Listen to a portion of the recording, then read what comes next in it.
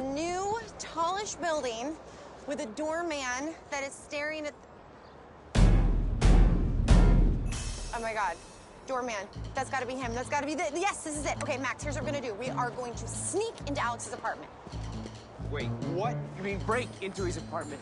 No. Well, yes, look, if he works from home, there's a computer in there, right? Well, there could be a lot of things in there, like security systems or attack dogs or whoever killed this Alex guy in the first place. Okay, listen, if there are attack dogs, they haven't eaten in days. They're gonna be very weak. Okay, wait, what about all the other stuff I just said? Look, we're safer in there than we are out here, especially with Miranda lurking around. Plus, if we get to his computer, we can get all the information and put it on this. Ah!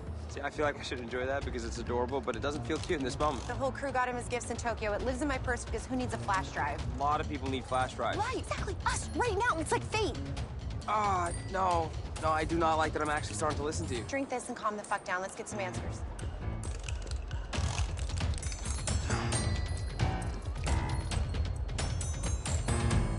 Hello. How may I help you? Hi, my name is Alessandra, and this is my husband, Brandon.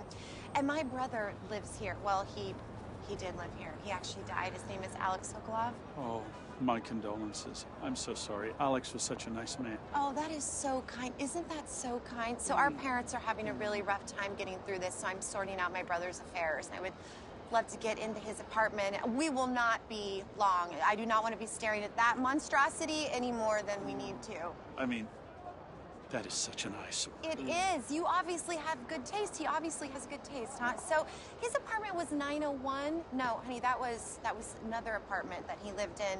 This one. It's 1115. 1115. That's what I was gonna say. You know, you are so wonderful. Thank you so much.